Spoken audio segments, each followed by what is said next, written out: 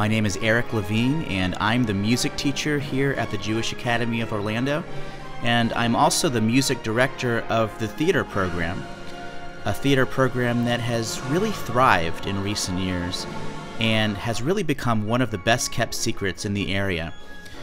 Theater is without a doubt the most comprehensive, all-encompassing member of the performing arts. Nothing else in the performing arts covers so many different areas like theater.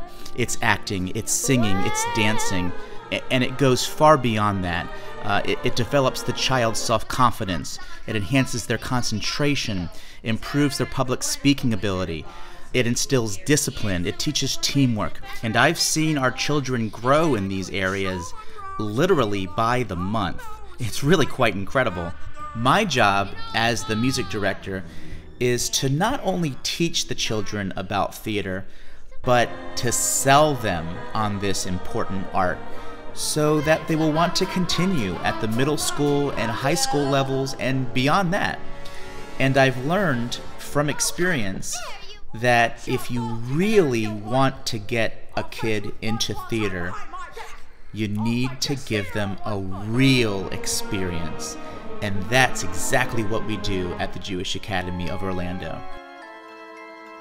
If you really want to sell the child on this, you've got to make it impact them.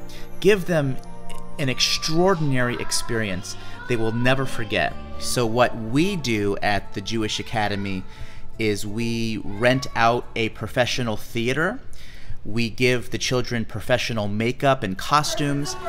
We give them professional lighting and sound and sets and the whole ball of wax, and we make the entire thing feel like Broadway.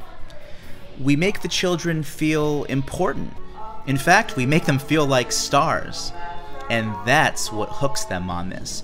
The whole experience, the incredible rush of putting on a full-scale theatrical production that they know really and truly impressed their audience. And you know what? Every year, when that curtain closes and the final performance is over, the children tell me they miss it. They ask me what play we're doing next year. That's when you know you've captured their hearts.